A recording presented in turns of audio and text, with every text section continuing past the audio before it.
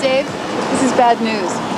It's Oasis, they're temperamental, they're moody, and guess who's keeping them waiting? I need to be myself. I can't be no one else. I'm feeling supersonic. Give me gin and tonic. You can have it all, but how much do you want it? Make me laugh. Give me your autograph. Can I ride with you in your BMW? I was quite surprised you guys were early. I hardly expected you to be on time. Are you punctual for things? Yeah, As a band? yeah. Is that a business thing? Like you do?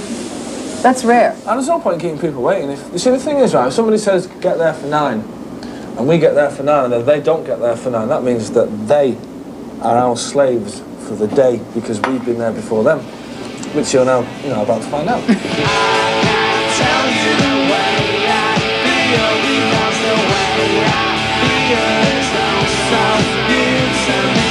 I can't tell you the way I feel because the way I feel is so good to me. I would understand if you were sick to death about, and especially the British press, writing about the rivalry between you and your brother. I could understand that. But I wonder if you guys had anything to do with that. What, me and my brother? Yeah, of course we have. Because it's like, we don't get on or anything like that, but I mean, we could put on an act and pretend to be like best mates and all that, but we don't. Something needs to be said, then you say it. I mean, it's boring, but that's why I don't do interviews no more. I can't be bothered with it anymore. It's just boring. It's not always boring. Oh, it is. No, it isn't. Well, you come sit here and let me interview you then. I'll tell you how boring it is. Why is it boring to talk about your music? Well, it's not boring to talk about music, it's boring to sit there and go on about... It's never boring to talk about music, it's boring to talk about everything else other than the music. Or anything else that doesn't concern music, like, why don't you and your brother get on, or what about you taking loads of drugs and smashing hotel rooms? Well, that's boring, you know what I mean? Anyone can smash an hotel room up. I suppose you've done it yourself once in a while in the past. Oh yeah, just last night I think it was a couple. Actually, I did two with them last night. Yeah. I heard it was more than 2. I was going for 3, I got a little tired. Yeah. You kept me up late. Yeah. With you, Well, so there you go. yeah. Once you break that 3 barrier, There's no going back. Then you're famous. then you're famous. Then you can actually join the band. Is it worth the aggravation to find yourself a job when there's nothing worth working for?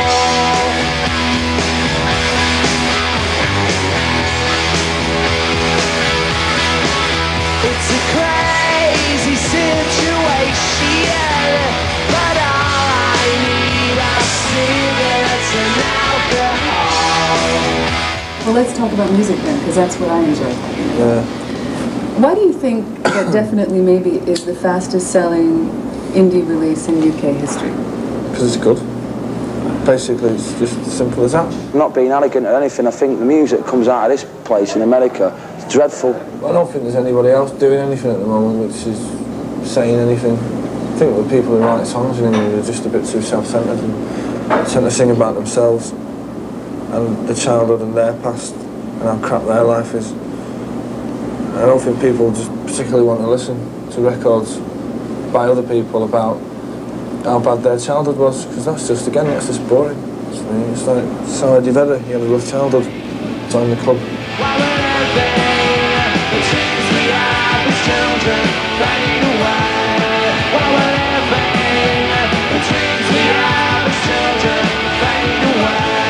How do you feel when you see all this footage of yourself, the videos, the pictures? I hate having my photograph taken. I can't stand. You see, like, this is all right now because this is real, right, and nobody's posing and all the rest of it. But it's like when you're doing photographs and videos, and it's like, oh, that thing that you just done them before. You know that thing where you scratched your ear with your little finger and you go. Exactly. Could you just do that again? Or could you just do it with a bit more of a European sort of Eastern Western sort of shiatsu vibe? Get this guy out there. Get him out there. But no, I hate having photographs taken because you just go, can you just chill up there a bit, and you're stood there getting this crick in your neck while they're like f***ing about with the flash tape. And you go, take the lens cap off. You know, I hate all that. I can't stand that. And then you look back at videos and they always edit it wrong, so they make you look like a knob. So. But you like it, though. Yeah, I like the Eastern European Western shots. Too bad. That's a killer. But you don't mind getting a picture taken? No, I don't mind. I don't mind. I usually come out looking like a complete idiot, but I don't mind it. Man. Maybe I will never be all the things that I wanna be. Now it's not the time to cry. Now's the time to find out why. I think you're the same as me. We see things I'll never see.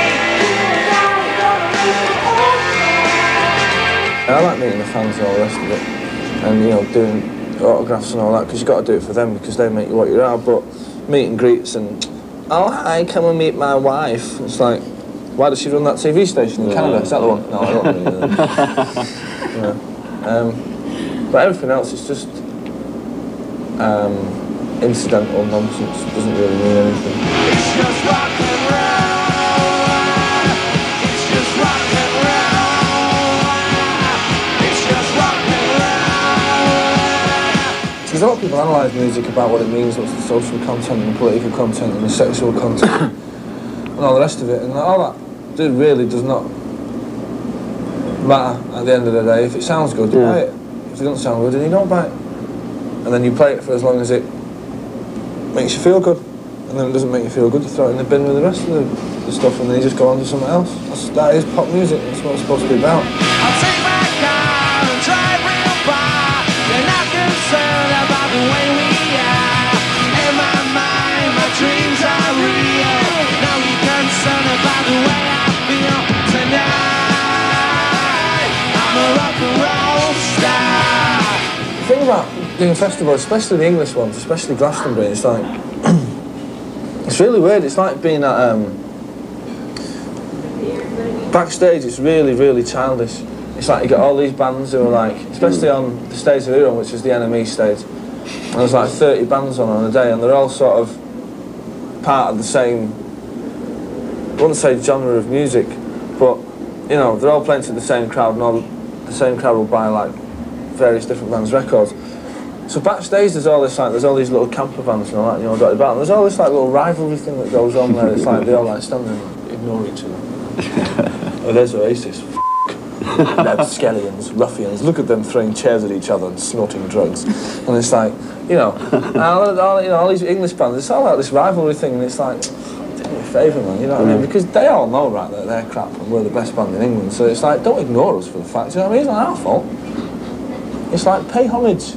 Pay homage. You know? Drop to your knees and worship at the shrine of Oasis. You know, just bring cameras, you know, video equipment, clothes, money. Bring gifts, yeah, frankincense, myrrh.